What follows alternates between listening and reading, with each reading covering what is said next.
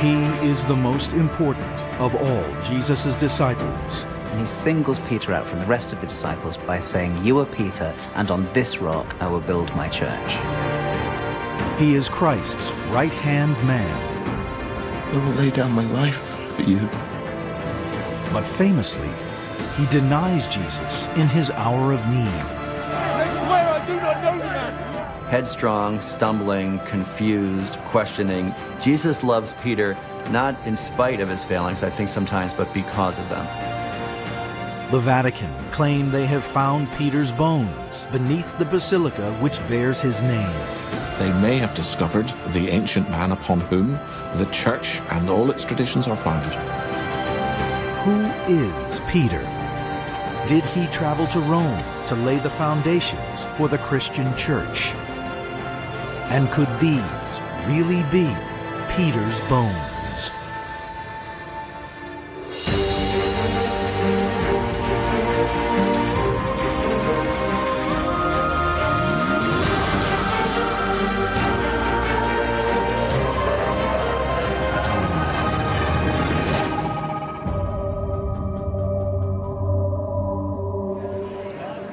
Per loro tramite, con questo gesto, intendo raggiungere tutti I cristiani che vivono. November 2013, Vatican City, Rome.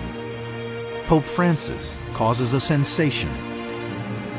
2013 was a year of faith, and as part of an extra kind of reward for pilgrims who had come, Pope Francis displayed these 9 bones. And he's essentially making the claim that he's holding right there the bones of the person who founded the church in Rome, St. Peter. The revelation of St. Peter's bones makes headlines around the world. This is something that has never happened before. The Vatican this morning publicly displayed what's believed to be bone fragments from St. Peter, an apostle of Jesus Christ and the world's first pope. For most faithful Catholics, they had no idea that such things existed. They'd never been made public, and they'd been kept inside in a private chapel for the Pope and for his inner circle. So this is a very thrilling moment for believing Catholics all over the world. If these are the bones of Peter, then they are one of the Catholic Church's most significant discoveries. It's very exciting because it puts us into direct contact with the historical Peter. Peter was the most important disciple of Jesus. Peter is, in the traditions of the church, the first pope. He's the first pope in a line that lasts all the way to Pope Francis today. I think Peter was Jesus' best friend. I think he was his brother. According to the Gospel of Matthew, Peter is the rock on which Christ will build his church. But clear evidence that Peter came to Rome to lay the foundations of the Christian church is not in the Bible. Now, can scientific testing of Peter's relics reveal new truths about the life of the first disciple, his role in the formation of the Christian church in Rome, and help tell us if the bones discovered beneath St. Peter's Basilica are really his?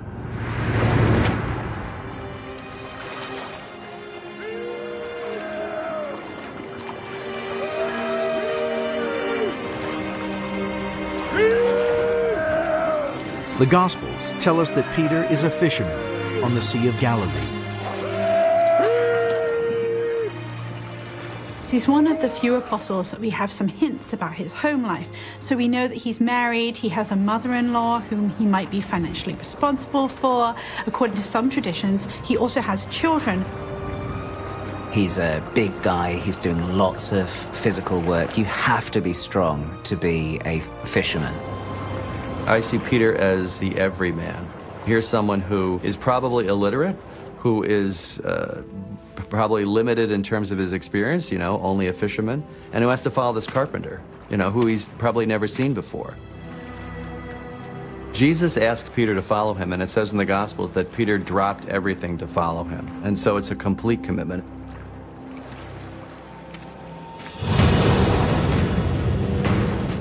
According to the Gospels, Peter spends many months traveling Galilee with Jesus, helping to spread his message. All the way through the Gospel narratives, we keep seeing Peter right there with Jesus. He's in the inner circle. He's Jesus's most trusty, loyal companion.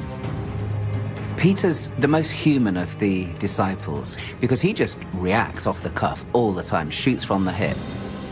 So he's hot-headed, he has a bit of a temper on him, he'll say things which he then regrets, he changes his mind about things. He's the most three-dimensional of the disciples. Significantly, according to John's Gospel, early on in his ministry, Jesus renames Peter. Peter's actual name is Simon or Simeon, and he appears to have been renamed by Jesus, and he's renamed Peter or Kephas in Aramaic, and this is the word for rock. And it seems to be that he's nicknamed Rock because in spite of all Peter's failings, he's the one that Jesus trusts to be the rock at the heart of the movement.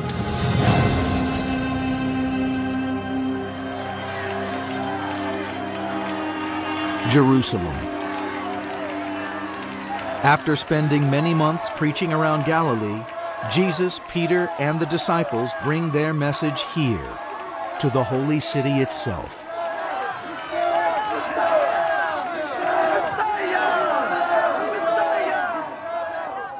From everything that we know in the Gospels, Peter is just a simple guy. He's a fisherman from Galilee. He's probably never been to Jerusalem before. So imagine what kind of an experience it was for him to enter this incredibly busy, bustling city. This is the moment where Peter is thinking, are we about to see Israel restored to its former glory? Are we going to finally get rid of the Romans? Are we finally going to see a righteous king ruling over Israel? So I imagine Peter being full of hope, full of excitement as they're going into Jerusalem. And so you can imagine that Peter's thinking, this is the beginning of some kind of revolution, that they're going to be taking over, that they're going to have power and authority, and that this is the beginning of something glorious. Expectations are running very high.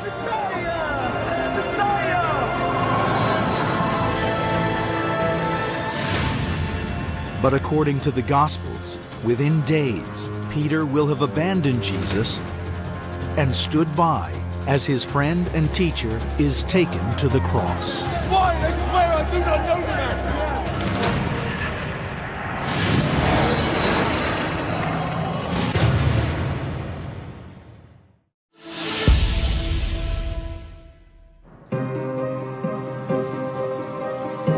Jerusalem, the holy city.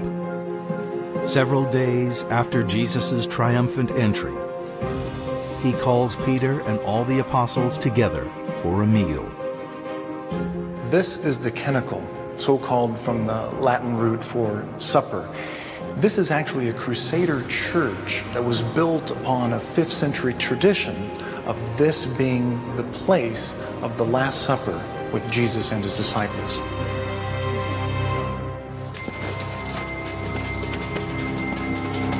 When Jesus and his disciples meet for the Last Supper, there's a number of key events that have happened, open conflicts with the authorities, and the tension in the narrative is really ratcheting up. Peter thinks that with Jesus installed as Messiah, Peter's probably very excited about the role he's going to play in Jesus' reigning over Israel. So Jesus and his disciples are having this lovely meal together. It has a great feeling of, conviviality, very lovely and intimate. And all of a sudden, Jesus just comes from this completely unexpected direction. This is my body, which is given for you.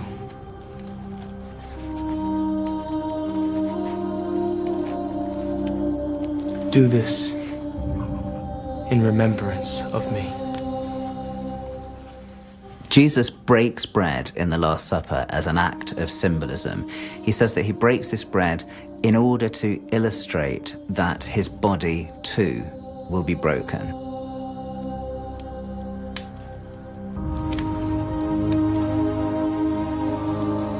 I think when Peter hears Jesus speaking of his death, he's confused. He still doesn't understand that this is the way of Jesus, the path that he must take. I think Peter found the Last Supper very confusing, but then again, I think Peter found a great deal of Jesus' ministry very confusing. Jesus was still, to one of his best friends, Peter, very mysterious. The mood of the Last Supper radically changes when Jesus begins talking about what is going to happen to him. One of you is going to betray me.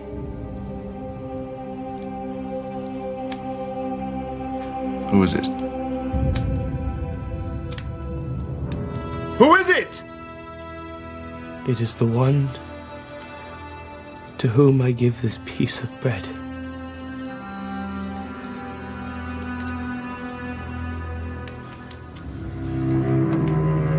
Judas Iscariot is the one singled out by Jesus as the one who will betray him.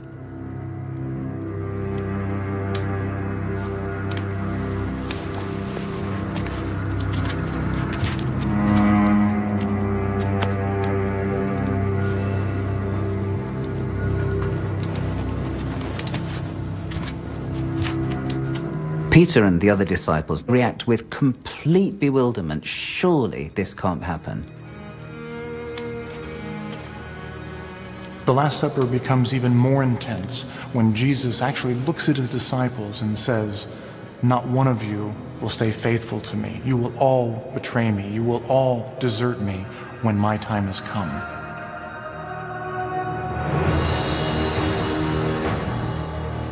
I will lay down my life for you.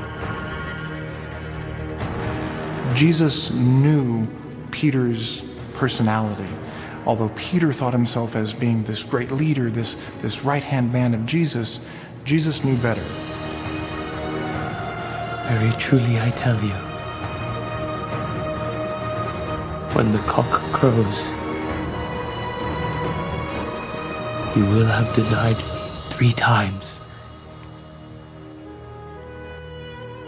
You can imagine just how fallen Peter must have felt when Jesus says, "Not only will you betray me, Peter, you will betray me 3 times before the cock crows." Lord, if I have to die with you, I will never deny you. I think Jesus knew that he would. He probably was always aware that Peter wasn't as grounded as Peter himself thought he was. After the Last Supper, Jesus leads his disciples out beyond Jerusalem's walls to a place called Gethsemane. It's here where Jesus is betrayed by Judas. Jesus of Nazareth! Peter then gets violent and attempts to defend Jesus. It's just an emotional, rash act born out of love for Jesus and a desire to protect him. After Jesus' arrest, Peter is in danger for his life. We have a history of rebellions against the Roman government, and during most of these, if a leader is rounded up and executed, the followers are rounded up and executed as well.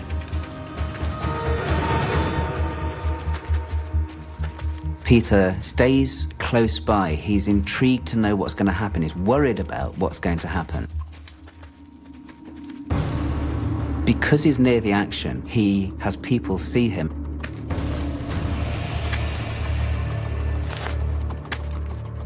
You were with Jesus of Galilee. I don't know what you're talking about.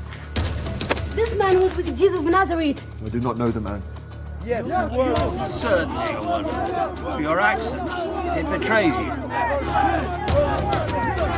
Swine, I swear I do not know the man! And when that third denial happens and the cock crows, then according to one of the gospel writers, Jesus looks right at Peter. Jesus and Peter lock eyes with one another. I would imagine Peter feels that Jesus can look into his soul and knows what he did. And Peter looks at Jesus and sees the person that he has betrayed. It's a terrible thing to swear to God that you don't know the Son of God.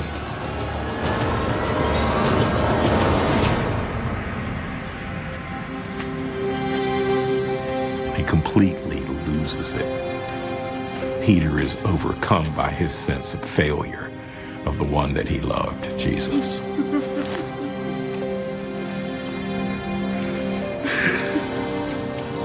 I imagine for Peter, it was as if he couldn't breathe. That would be the moment where there would be no hope. It was the end of everything.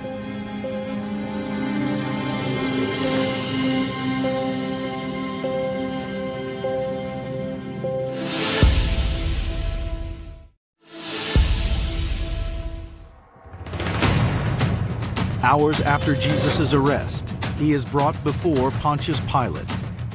Are you the King of the Jews? He is flogged, humiliated, and finally crucified.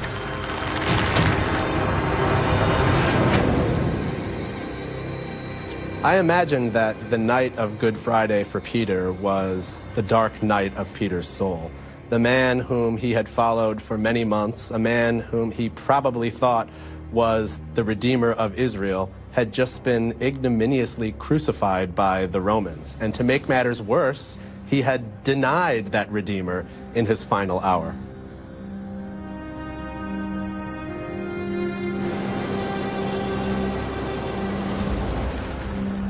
According to the Gospel of John, after Christ's crucifixion, Peter leaves Jerusalem and travels back to Galilee. Peter has not found himself again, and so he returns to his former life as a fisherman.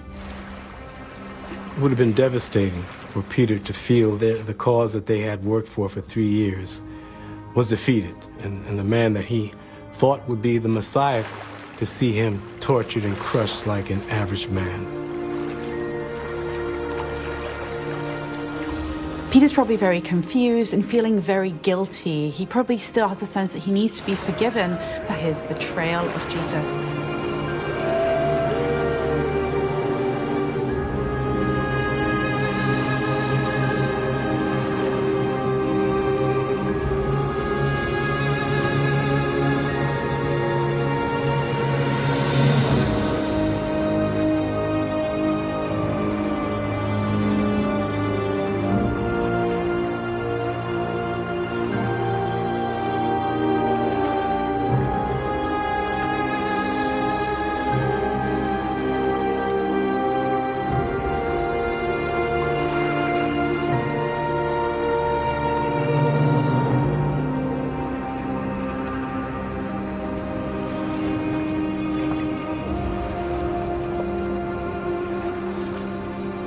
The scene where the resurrected Christ appears to Peter is one of the most beautiful scenes in the whole gospel.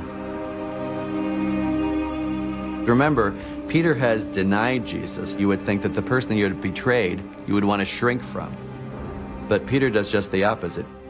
Rather than being embarrassed, he goes towards him.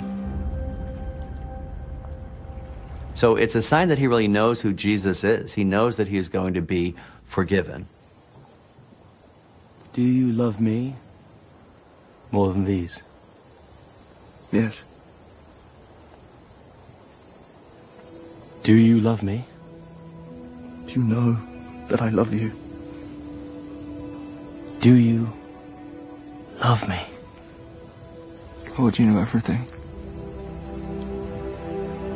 You know that I love you.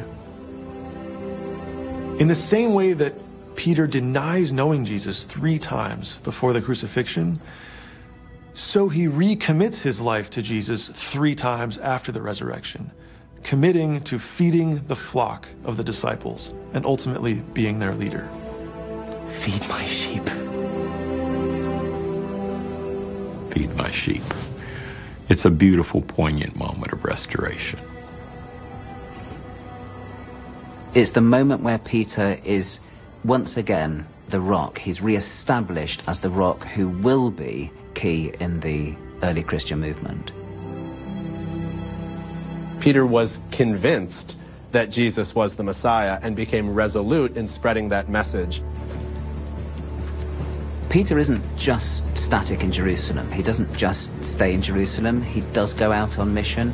He's talked about as someone who takes the mission to other Jews. But did Peter take Jesus' message to the heart of the Roman Empire? According to Christian tradition, he did. This is Ponte Sant'Angelo, and it's a very famous bridge in Rome, and it's lined with large statues of angels on either side. But if you go to the end of the bridge, you see that there's a big statue of Peter there. It shows him in a very traditional way, and he's holding a set of keys. These are the metaphorical keys of the kingdom of heaven that Jesus gave Peter when he entrusted him to build his church upon this foundation. Of all the apostles, Peter is the most important one. He comes to be emblematic of this city. His statue, his image is at every key juncture. And it's right there at the center of St. Peter's as well. Peter symbolizes this in an unbroken tradition that goes back about 1,800 years in this city. And furthermore, it's uncontested. No other city claims the connection to Peter that the city of Rome does. But for centuries, physical evidence proving Peter came to the Eternal City eluded scholars. But in the 1940s, everything changes when beneath the Vatican, archaeologists discover the bones of an ancient man.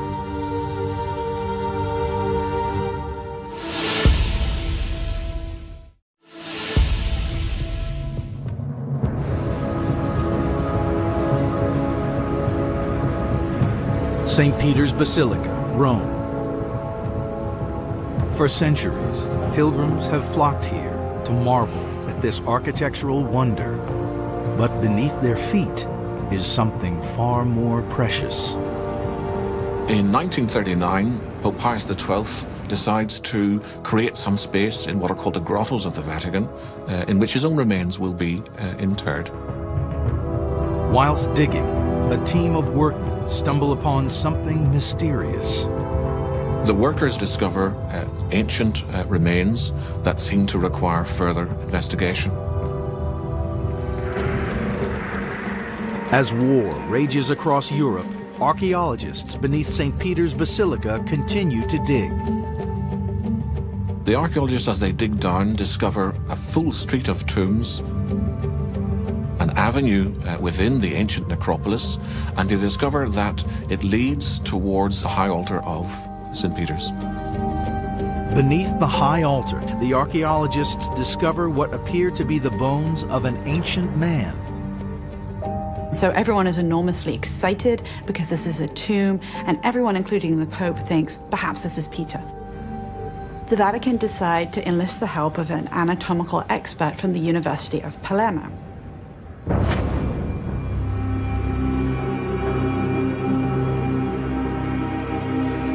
The experts from the University of Palermo are much less certain. They conclude that the remains are those of three people, one, in fact, a woman, and the remains also include those of animals as well. The Vatican decide the remains cannot belong to Peter. And over the next decade, the search for his bones goes cold.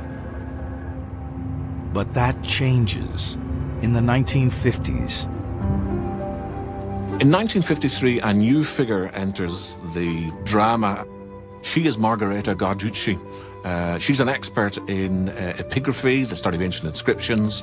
She has a family connection to the Pope, and she asks for permission to look again at some of the artifacts and at the zone of archaeology itself. Guarducci becomes fascinated by some ancient graffiti that she finds written on a wall. And she sees something that nobody else had seen before in these inscriptions, right? She thinks that she sees a secret language. One piece of plaster which had broken off the wall caught Guarducci's eye. She thinks that the language can be translated as Peter is within. For Guarducci, this is enormously exciting, and then she discovers that there were actually some bones in a nearby niche that had been discovered previously, and they had then been stored in a shoebox. These remains were stored away in a Vatican storeroom along with multiple artifacts that were recovered. Their true significance was not evident to the people who stored them away. Guarducci becomes convinced these bones are a significant find. Guarducci is able to persuade the Pope to have these bones analyzed by the same team from the University of Palermo. Amazingly, these scientists confirm that these bones are in fact from a powerfully built man who had died between the age of 60 and 70. The bones discovered under the Vatican in the 1940s place a man of the right age, in the right place, at the right time. It's quite striking that these different pieces of evidence should triangulate in this particular way. The evidence of the inscriptions and the archaeological remains convince Paul VI that these are the bones of Peter. And in these circumstances, he makes a dramatic announcement to the world, to the faithful, that the remains of Peter, the founder of the church in Rome, have indeed been recovered. One can only imagine the excitement both of the Bishop of Rome and these Vatican experts. The bones found beneath St. Peter's are the exact same bones that Pope Francis displayed for the first time in 2013. But are these really Peter's bones? Once the Vatican has made a statement like, we think these are the bones of Peter, no one's ever going to have the freedom to return to them in order to disprove that claim. The Vatican believes that further scientific investigation is unnecessary because these remains have been authenticated. But ever since the bones were discovered, Margherita Guarducci's work has come under intense criticism. There are a couple of problems with Guarducci's claims. One is the graffiti. So there's this graffiti on a wall. It's truncated, which means it's shortened. We don't know how it finishes. Guarducci says that it reads, Peter is here. But other scholars have said, well, it could actually say that Peter is missing. I think part of Margherita Guarducci's story was that she wanted very much to find Peter. And she brought great expertise, but also that desire. And when you put those two things together, you have a risk of maybe exceeding or going beyond the evidence. As the Vatican refused further scientific analysis, we may never know if the bones really belong to Peter. You can understand why the Vatican would be so reluctant to have the bones dated, because they could always come back with the wrong answer. What's more, there is no definitive evidence that Peter actually stepped foot in the Eternal City. Given that Roman Catholics think that the Pope has a very special role in delivering God's message on earth, precisely because he's the descendant of Peter, it is all important that Peter made it there. If he didn't, then the foundations of the Catholic Church start to crumble.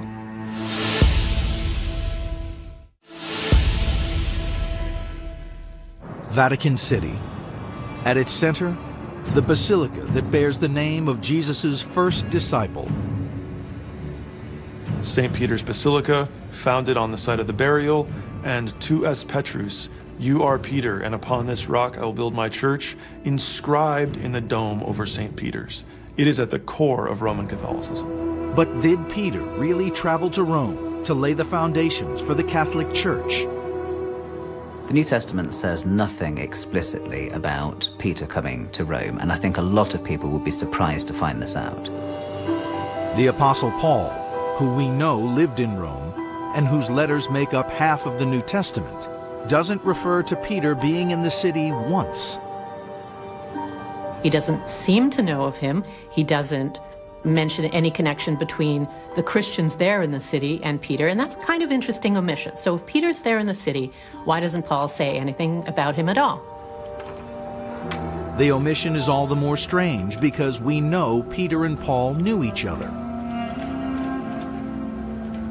In and around AD 50, Peter and Paul meet at Antioch. They meet there because Peter has come from Jerusalem to see the progress being made by Paul's mission. Brother? When Peter and Paul meet in Antioch, they have a fierce row. You are happy to sit with Gentiles. This is an argument about how Jewish you need to be in the Jesus movement. Paul's big idea is that the Jesus movement should be open to people who are both Jews and Gentiles. We were Jews by birth. But Peter disagrees with Paul. See that you say nothing to anyone. You're a hypocrite. It's a bust-up. They part ways at Antioch and they never meet again.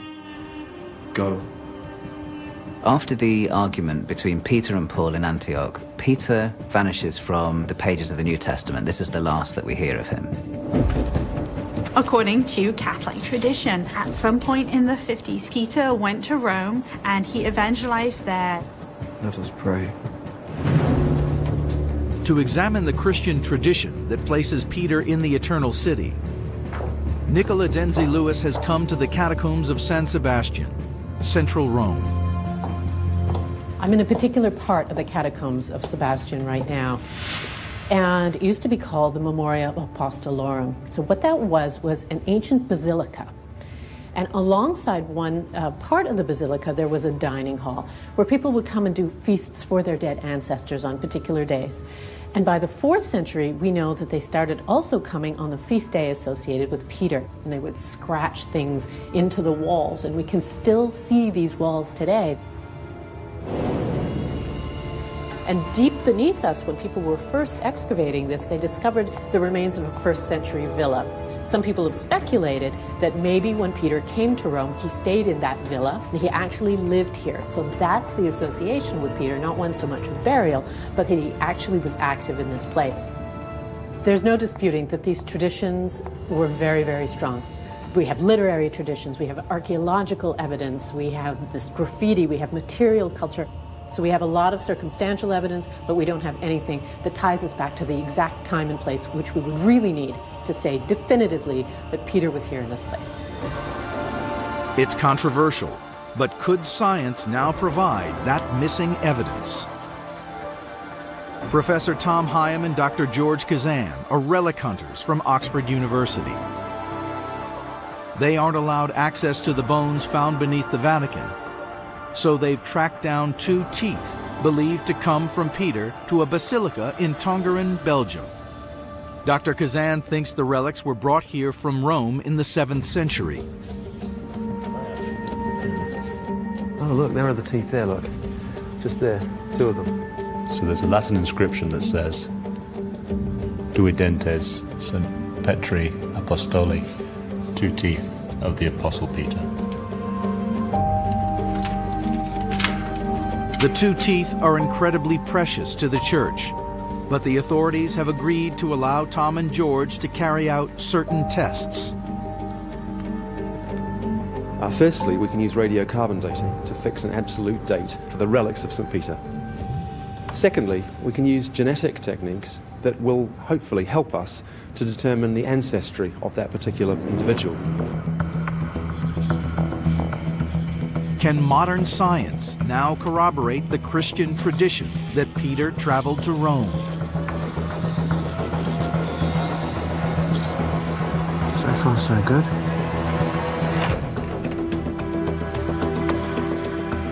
The sampling of the tooth was pretty challenging because it's quite a small sample.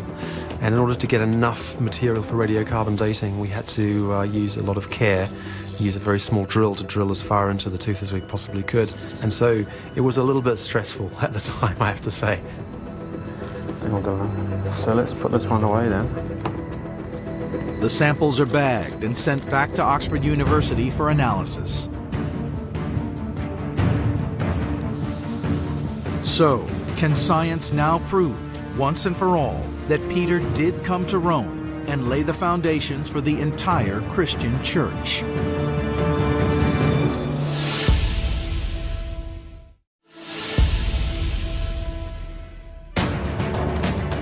Peter is one of Jesus' most important disciples.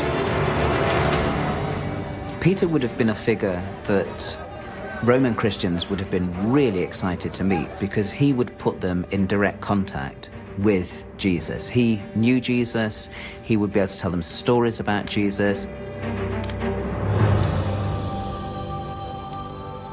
Peter had become a great and highly respected leader. He was not merely a symbol, but a living representative of what the life of a disciple could be, how you can overcome mistakes made in the past and carry on to serve God well. He is arguably Jesus' closest friend. Peter was that person who was closer than a brother. Jesus was fully man, and that man needed friends, and Peter was that friend. At the same time, church tradition places Peter in Rome. The historian Tacitus tells us the city is a very dangerous place in which to be a Christian. In AD 64, a disastrous fire breaks out in Rome, devastating areas of the city, and Tacitus says that Nero fixed upon the Christians as those responsible. Nero gathered together all the Christians that he could find, rounded them up, and persecuted them. Tacitus says that the Christians were subjected to exquisite tortures, and what he meant by that was that they were the victims of elaborate execution, consumption by wild beasts, and of course crucifixion. According to 3rd century writer Tertullian, Peter gets caught up in Nero's persecutions in Rome.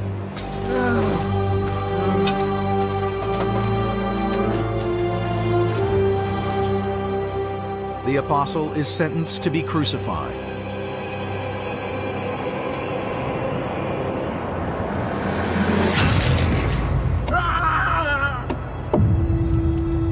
But according to later Catholic tradition, Peter's crucifixion is very different to that of Jesus.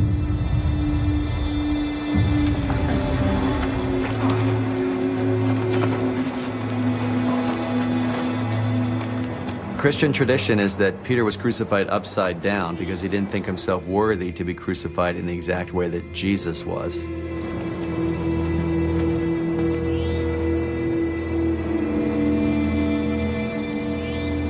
It's strange when I think of Peter hanging upside down.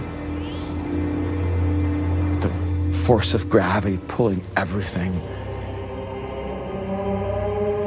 With his blood rushing into his brain. With life not seeping out of him, but pounding its way through his body. He's probably hoping that he'll soon be reunited with Jesus, his best friend,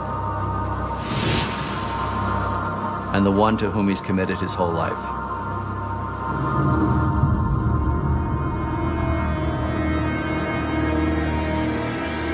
Catholic tradition says Peter's body is then removed from the cross by fellow Christians and buried.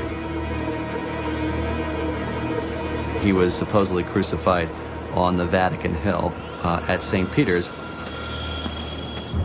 And around that place where his bones are is built St. Peter's Basilica. The fact that Constantine built a church in the Vatican suggests that Constantine certainly thought that Peter was buried there, and this is why he initiated this large building project to commemorate Peter. But did Peter live, preach, and eventually die in the eternal city? To try and discover the truth, Professor Tom Hyam and Dr. George Kazan are carbon dating a relic believed to be from Peter. Okay, George, the results for the St. Peter tooth are just about to come off the AMS. And we should see the result any second now, just here. So and it's coming out at 250 to 340 AD. So it's old, but it's not as old as St. Peter. So if it's not St. Peter the Apostle, George, then who is it? It may be a simple case of mistaken identity. There was another martyr called St. Peter who died in around 304. So it may well be a relic of St. Peter, just not St. Peter the Apostle. Well, that would certainly fit with the date. However, this doesn't get us any closer to resolving the great mystery of whether St. Peter actually visited Rome. Or what the status of the Vatican bones is. Exactly. For that, we really need to actually go and sample that material. But with no access to the bones found beneath the Vatican, it's impossible to say definitively if Peter really came to Rome. For many, it remains a historical mystery. It's not impossible that Peter did make the journey to Rome, but there's not enough early evidence to suggest that he did. For Christianity, Peter's presence in Rome is ultimately not very important. What is important for Christianity is that the message of Jesus did get to Rome, to the heart of the empire, and from there went out to the world. Peter's a key figure that lots of people love. He links Jesus with the mission of the early church, so he's that key figure in that sense, but he's also a very human character that we can all relate to. He has his failings, he's over-enthusiastic at times, he keeps getting things wrong, but ultimately he pulls through. The question really isn't whether Peter made it to Rome, but the real question is whether Peter's life affected Rome and transformed Rome. You cannot go to Rome and say that Peter did not make it to Rome. Rome was forever changed by the life of Peter.